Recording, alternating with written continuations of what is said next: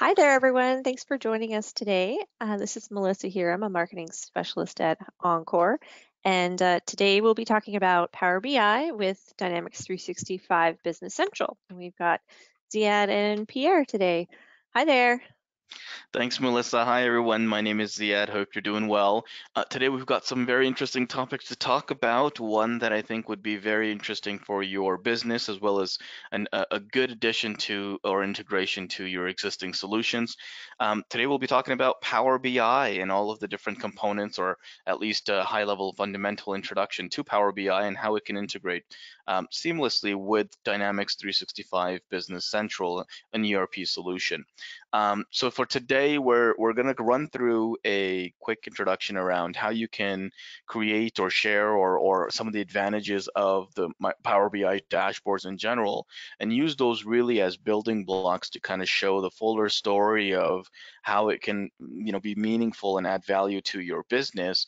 And near the end of our presentation today, we'll also have a demonstration to show you the concept of Power BI, as well as how it's integrated or a part of Dynamics Business Central as well. To kick off, though, I wanted to kind of set the tone for today and really kind of outline the value of what we're about to discuss. So, in the world that we live in, the unprecedented world that and the changes that have kind of occurred, we've seen that over the years, there's been, a decrease in the average lifespan of a company that is on the S&P 500 list, and dozens of years ago, there used to be a lot of, an average of 60, 70 years, if you will, of companies that are there on that list. However, in the 2020s and moving forward, we're seeing a continuous decline in how long a company can actually stay on that list. And in fact, it has to do a lot with the ability for a company to be able to translate their data into meaningful context for the organization as well as for its customers. So with that in mind, another stat is that 70% of organizations believe that their data is actually not being used to the fullest. And then on the contrary to the last trend, this number constantly is going higher and higher. So more and more companies are realizing that there's a lot of data at hand, but we don't really know what we need to do with that data to make it meaningful for our users. So this idea of data culture is one that is kind of emerging and continuously growing as it develops, as organizations develop strategies around creating a data culture which is basically an environment for every team member or users or individuals that can essentially be empowered to do really, really great things with their data being at their fingertips. And that's not a problem anymore. We've got so much data, but now we need to build a culture where everyone can benefit. Everyone in that organization perhaps can ask questions and get answers frequently, as well as they can be effective in the organization, become innovative, have business insights, have a self-service portal perhaps, have the ability to visualize the data, and instead of just, cleaning and bringing that data together and spending most of their time doing that, instead spend time visualizing and actually analyzing the data that's there to harness the true power of data that you can effectively use. So that's the kind of conversation I think is going to lead to how can we utilize that data through the use of technology to help us get to that goal, to become, a company that can harness the power of data culture in general. And that's where Power Platform kind of fits in. So Microsoft Power Platform basically entails four, prominent applications, one of which we'll kind of discuss today, and others which we've discussed in the past and will continue to talk about. Being an organization that is a power addict, we've got Power BI, and that's the application we're going to focus on today.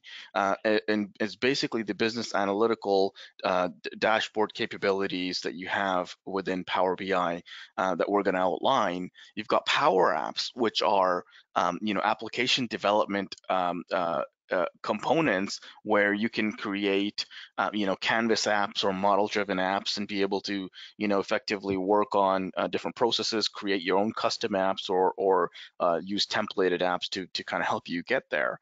There's Power Automate, which basically helps to automate some of your processes that may be rudimentary or transactional in nature, and you can actually automate them and essentially become more effective or efficient in doing that. You can also set up approval processes and other components as such. And you've got Power Virtual Agents as well, which was basically, the ability for you to create intelligent chatbots online with minimal or no code at all. And all of these really reside under the Power Platform family in general, and can be easily and seamlessly, kind of put together with existing solutions such as Office 365 itself, or Azure or Dynamics in general. And we're going to talk about that link with Dynamics more so today. And you've got the ability for these applications to have a lot of data connectors, and I'll talk about that from a Power BI perspective today as well, and talk about the overall picture of the common data service or dataverses, which basically shares the data across these applications seamlessly. So you don't have to go into one application and have certain set of data and another application, and those applications don't actually speak to one another, right? So that would be contrary to the data culture that we're trying to develop here. Um, and so for Power BI, essentially, allows you to do the following, and this really is the journey of digital transformation, right? Where you can transform your products, right? Optimize your operations, and in essence, empower your employees, at the same time engage your customers. This life cycle and constant, evolution of digital transformation in general. So to summarize, at least at a high level, or introduce Power BI, there are 5 key components that I'd like to outline today, and we can relate to these in the demo as well as we make note. But real-time dashboard capabilities is a big win for Power BI. Unlike other applications, Power BI has the ability to create these live dashboards where you can see real-time data interact with whether it's various reports or various visualizations, which I'll address as well, as far as customized visualizations are concerned. So you can create visualizations that suit your data, that make sense to you and the data that you have, to show the different components that you'd like to show, or visualize, or make apparent for that purpose. You have the ability also to integrate with other Microsoft family applications as well, and I kind of addressed this in the previous slide as well. But in addition to, or to elaborate more on, the ability of Power BI to be embedded within Microsoft Teams, for example, which we've used as a communication and collaborative technologies. There's telephony systems and all these other components that are part of Microsoft Teams itself. And again, we've done lots of webinars and blog articles online regarding all of the applications I'm mentioning today, as well as its ability to integrate with your existing CRM or ERP applications, right? Such as Business Central being an ERP. So that ability for Power BI to do that, without any, custom integration or effort required, is very, very unique to Microsoft and Power BI specifically. And the ability for you to access that data and those insights wherever you are, on any device, wherever you go, whether it be on a desktop or online on a web browser, or mobile devices, you can do that. And how does that transform your data? So how does Power BI, transform your data? Essentially in these 5 stages. So the first really being the ability for you to get your data and access your data. And for you to get your data, there are multiple different connectors and data sources that you can hook up to, a few listed on the screen in the PowerPoint slide here. But essentially, that data can be transformed and cleaned to be able to work for the reports or the dashboard visualizations that you're creating. And you can connect any of these data sources, through your system, and create, Azure or Power BI data lakes and things like that as well, to help support you in terms of this integration of data to your system. So Power BI data sources. Here's a couple list of Power BI data sources, but literally there are hundreds of built-in data sources that you can leverage to help you migrate your data and to be able to use. The most common one that we see often is the ability to use Excel in and out, as well use Excel while you are in Power BI to help you and be familiar with some of the functionality of Excel can also be utilized in Power BI. Very powerful there. Now that you got your data uploaded and sourced onto Power BI, you want to be able to analyze that data, right? So Power BI actually creates a model automatically and can make those linkages and interactions and relationships with the data that is there. And this is done without any manual effort being involved for you to do that. You can also visualize that data, so to the point of creating visualizations that can interact with your data itself. So it's not, I'm not talking about bar graphs and pie charts only. There are different types of interactions and different types of visualizations that you can create. Really, the sky is the limit when it comes to these, to essentially allow your data to be meaningful, be easily representative, and share that information across the organization and or externally as well. And to that leads me to the next point of essentially publishing that data or publishing that dashboard to enable you to share the insights that you've captured with other people, whether it be internally and or externally. So there's multiple different ways that you can share that data or share that dashboard with other people. And you could do that online through a web. You can do that within the licenses, and we can talk about those components specifically, as well as you can have multiple means of integrating and embedding those reports throughout your Microsoft solutions as well. So lots of power in terms of where that data can be accessed and by whom. And of course, you can set restrictions and security roles and things like that as well as you need to empower the ability for you to do that.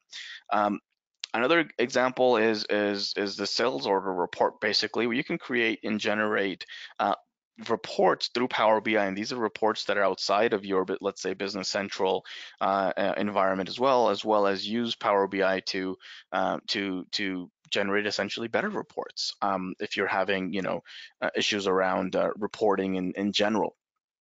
Um, and lastly, of course, we want to be able to collaborate with these dashboards that are created in Power BI. And this is where that aspect of how do we engage and interact with multiple systems, multiple users coming into the system, and connecting with our data to make use of it based on what we have. And of course, in the screen here, I've also shown you a mobile application that you can use, and it's a Power BI application that you can download on any iOS or Android to be able to utilize and empower your employees to get quick insights, be able to analyze that data. And again, here's a screenshot of Power BI that's embedded within a Microsoft Teams channel for you to also see and visualize and utilize its power across the different applications that you already utilize with Microsoft products. So on that side, we can deliver those insights, like I said, through many different means. Now, how does that connect specifically to Business Central? And I'll outline maybe a few key areas that Business Central really has the advantage. And of course, we know Business Central uses Power BI in many relationships, in terms of building the dashboards and the reports and the data that's coming in and out of your system. But at the same time, there's ability for you to, some Power BI reports you can actually embed within Business Central and view them in the system without actually having to leave Business Central, go open up a Power BI application and utilize the reports there. There are obviously more complicated dashboards as well, and you get a very good experience with Power BI to be able to generate those and have those, even if they are online on websites and things like that as well, that you can publish. So Power Business Central, the capabilities within Business Central also allow you to create predefined Power BI reports or trends or diagrams or any visualizations that can help your organization translate and again discuss that data and to another level. And you also have the ability to make custom reports, right? So Power BI and Business Central can work together and collaborate in terms of generating custom reports that can be made available to you that maybe the system does not generate out of the box for Business Central. Power BI is also used in order to not only be embedded in Business Central, but it can also be Business Central data that you can push into Power BI and display those reports for you in the system as well. And so, for example, that sales order that you saw there was actually built on Power BI using data from Business Central or another ERP system. So essentially, this mashup or this connection between Power BI and Business Central is one that can be very, very natural, where you don't even know when Business Central is actually utilizing Power BI because the interface and the user interface itself is very, very clean and very, very appropriate for the Microsoft solution. Again, security aspects of things are all present, and all of the full solution is still there. And I guess with that in mind, I'm going to pass it over to Pierre, who can actually show you some of the components that I'm talking about here and the natural integration between both Power BI as well as Dynamics 365 Business Central. So without any delay, Pierre, off to you, my friend. Great. Thank you very much for that introduction, Ziad. I really appreciate it. Good morning, everyone. As Ziad mentioned, my name is Pierre Menegan, and I'm a technical pre-sales consultant with Encore Business Solutions. And I like beginning all of my demos with this particular tip. If you work with the Microsoft Cloud, a lot of you may not be aware, but one of the things I like doing is using the Microsoft Edge browser. You can add a home button. And so what I do is I'll just minimize this screen a little bit. So we go to the ellipsis here and just click on settings. And then once there, just type home. And then what you want to do is activate this home button and then map to https myapplications.microsoft.com. And so when you do that, what's going to occur is that now with this home button, as you're working with the Microsoft Cloud, you can just automatically click it and be routed to this launch pad. Now, depending on the applications that you have available to you, will determine what items appear in this launch pad. So Power BI is one of the tiles that you'll see in there. And then as you connect your environment with Business Central, you may need to get your IT department involved if you don't have a Power BI Pro license available.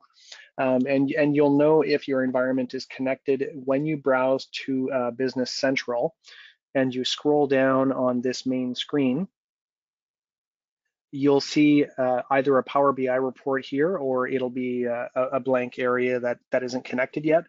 And if you go ahead and try to select a report, it will initiate that connection the first time, and it may produce an error. So if that's the case, and you have a valid Power BI Pro license from your IT department, then what you need to do is go back to this area here, the My Applications area, and just launch Power BI Pro after you've engaged Business Central.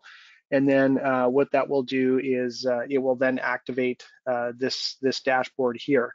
Now you may have to, after doing this, close Business Central and then reopen it. But that is what you'll see in this environment.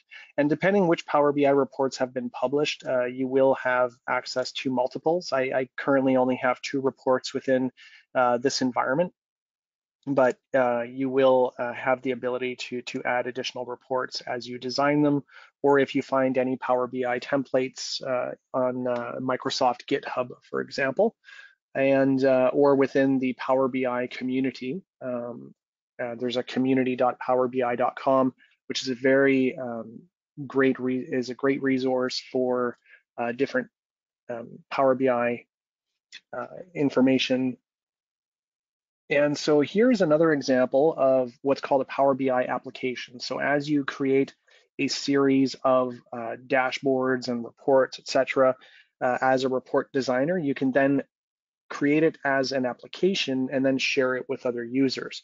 And this will be available to them in their Power BI. I'll just quickly show you in their Power BI Launchpad. So here is the Microsoft Dynamics 365 app. I use air quotes. And basically, this is what you're seeing here. So as you share this out to other users, they would have this available in their workspaces and they'd be able to launch it from there. Or even use it from mobile devices and so on. And this information is retrieved directly from Business Central, and you can also drill down and see the different costs associated with that. And now you notice that we're brought right into the system where we can engage with the data. So a very powerful tool that unifies your business intelligence experience. Oh, pardon me, just signed out accidentally. Unifies your business intelligence experience along with your ERP system. And so here we can also go, pardon me, we can also get other items as a mini trial balance, for example, that will show some changes within certain categories that are important to you. And again, you can also click and activate data slicers by selecting an area and then deselecting it to remove the filter. These will have a lot more relevance once we dive into the other Power BI reports. So what I will do is quickly browse here. So this is another Business Central application that's been published. And this is a sales dashboard and also a sales dashboard with summary.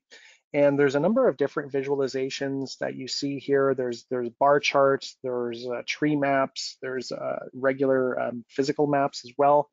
And so if, for example, here, if I look at Winnipeg, Canada, we have the sales available here, and that's demonstrated by the size of the revenue bubble as well. And then when I click that bubble, it's going to filter out these different views so that you can see what items were responsible for these particular sales activity. And again, this is all connected through that common data service, or the Microsoft Dataverse as it's been renamed in November. And so whatever details you have within your Dynamics 365 products, whether they be Business Central, customer engagement, et cetera, you're able to go ahead and gain access to it from there. And Power BI's visualizations also provide additional dimensions. So if we think about a bar chart, which was historically a two-dimensional type of display, now we're getting additional context within color coding. So if you have, for example, John Haddock Insurance gives you a call and says, hey, I'd like to buy more chairs. Well, you can see here at a glance that his color is red. And so there's approximately over $85,000 in overdue invoices. So at a glance, you have an ability to notify the customer that you'd like them to resolve this overdue balance before you go ahead and process their next upcoming order. And the dashboards can also include these cards as well. So you can't drill down on these. These are for visual purposes. But again, if we click data slicers, it always refreshes the data to show you what is being currently displayed within that filter. And this feature here is a really good one as well. It's currently in preview, but you're able to use it. And this is called Smart Narrative. So if you notice here, it's giving you a summary of what's currently being displayed on the report. Now, if you can continue looking at this Smart Narrative, I'm going to activate some data slicers, and you'll see how this narrative is going to change with the data slicer. And if I hold down my control key, I can activate additional data slicers. And so here, if I filter on all of the overdue invoices, then it will go ahead and give us what it interprets out of the visuals that are being currently viewed within this report. And you can also, pardon me, I need to keep my mouse there. these cue cards that are available here, you can also customize these as well. So if you think, as an example, if you have a total sales figure showing, and if we go, actually, I'll just go here, sales by month.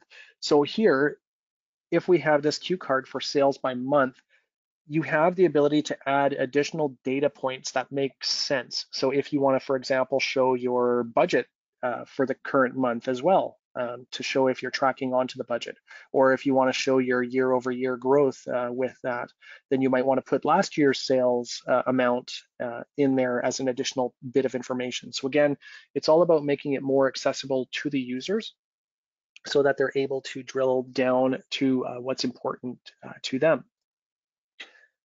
And this slide here is just to provide a bit of an overview in terms of some of the terminology used for Power BI, but also how you would connect multiple data sources that Ziad had mentioned earlier.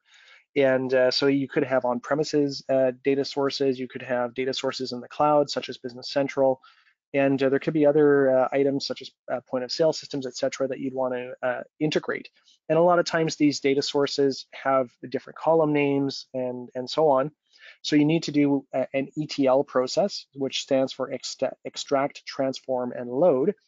But you want to do this in a very meaningful way. So this is where data architects become necessary, just to make sure that you're extracting the correct data as opposed to just grabbing everything as one big lump and then bringing it up to the cloud. Because you want to make sure that the relationships that you're making with your data are meaningful so that they'll be optimized and able to process those reports in a very in a good way for a user experience. And so here we have external data sources from on-premises, and they might go to a storage area in the cloud. And then you have potentially a data warehouse. It's called Azure Synapse in this example, that you may use Azure Data Factory to integrate this data and do that ETL operation that we spoke about. And then here, the Azure Active Directory. So if you log into Office 365 in the cloud, then you have a username and password. You may not be aware, but this is Azure Active Directory, and it basically does the security verification to make sure, do you have the ability to access the data to which you are requesting from Power BI? And if so, then it goes ahead and it displays that information to you in the Power BI dashboard. Now, Microsoft is constantly innovating in their cloud software. They basically deploy 2 new features every day. They update the code every 2 weeks. And so they've put a lot of thought and effort into Power BI. And this is an Excel spreadsheet that I have as an enclosed data set. And this will demonstrate Power BI's visual storytelling capability. So this play button down here is what's called a play axis. And my Excel sheet contains data that's going to run over the course of several years and show the evolution of all the different business intelligence companies throughout these years. So if we look at Tableau, I can go ahead and click on this and it will display the entire evolution of that company. And then here I'll click on Microsoft. And if you're not familiar with Gartner's Magic Quadrant, this is basically showing the company's ability to execute as well as their completeness of vision. And so if you think about using this play axis to show, to demonstrate some of the trends that have occurred in your figures over time, you can go ahead and just click this and you'll bring your story to life. And so you can see the evolution of all these different data points that you're working with and how they interact with each other and how they move over time back and forth through the different quadrants. And there's a number of different ways that you can access Power BI as well. And we'll just quickly go here. So this is the Q&A panel that Ziad had talked about, some plain language queries. So here we have sales by product subcategory. And so here I can, pardon me. So here I can also look at sales by country. And you can also, it's providing information as well, and in terms of making your queries different. And sales by So we'll go sales by period and city. And so again, it will give you the data in the method it thinks is the most meaningful. And so here I can say, list my locations, and it presents the data within a table. And then again, if I want to see these surfaced on a map, it will go ahead and bring all of that data to me on a map that is available as a visualization. And so here I can click on any item. So if I choose Kiev, Ukraine, then it goes ahead and it filters out again the data based on that selection. These are dimensional or key, pardon me. This is called a decomposition tree. So if you want to look at the dimensionality of your businesses as well, you can go ahead and add and remove dimensions. So here, if I go ahead and I want to remove forecast planning and go by subsidiary and period, then it automatically drills that data and automatically refreshes it for me. And then if I want to add another data value as well, these particular ones have a light bulb icon attached to them. So what you see there is this is from Microsoft's machine learning capabilities that are built in. So if I want to see all the low values of these particular items, then I can go ahead and drill into that from the machine learning capabilities of the system. So I don't have to really create any formulas that will identify the low value, etc. This is all derived from machine learning.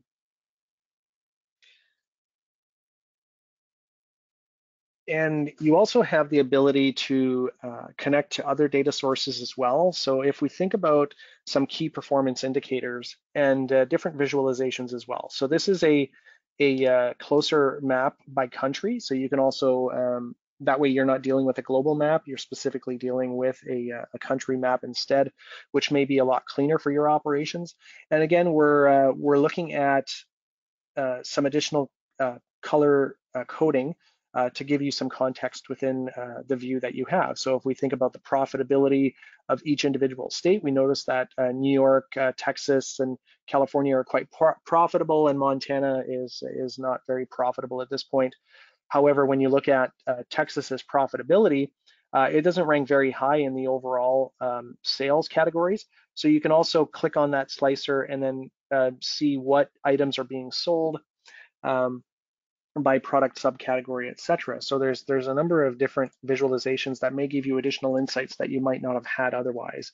And this is another visualization I like showcasing as well, because we're always interested in engaging with our customers and making sure that they're satisfied with the services that we provide.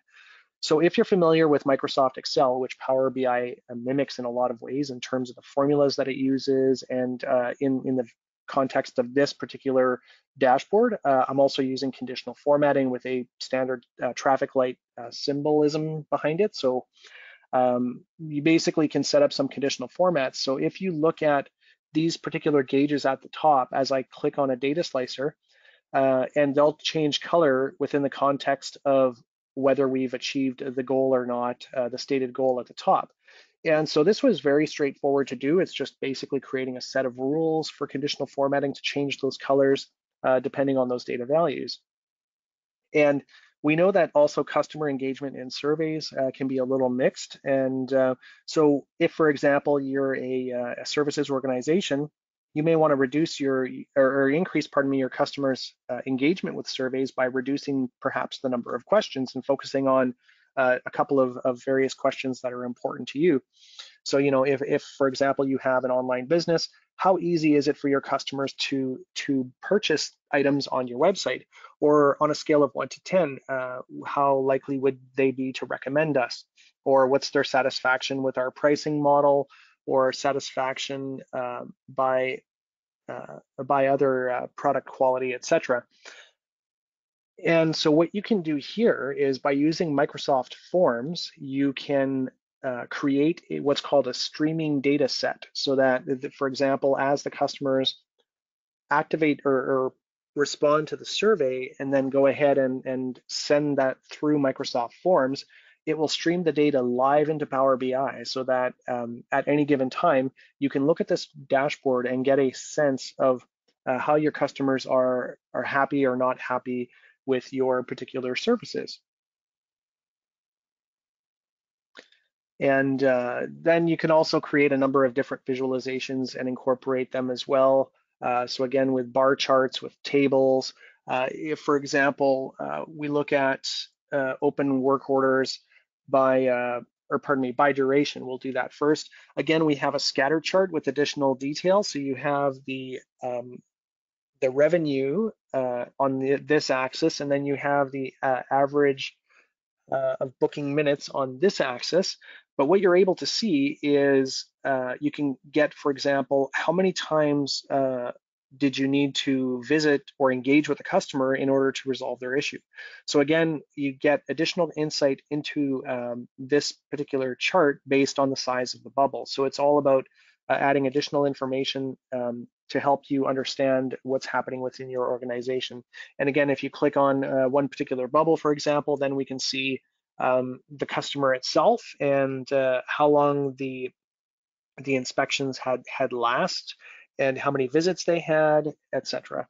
So again, it really depends what data you want to showcase and who you want to share it with. And the power of this particular product as well is you can share it with anyone within your organization, no matter where they are in the world. So it's quite powerful. And with that, I will hand it back to Melissa and see if we have any questions. All right, thank you. Just trying to get my screen back here.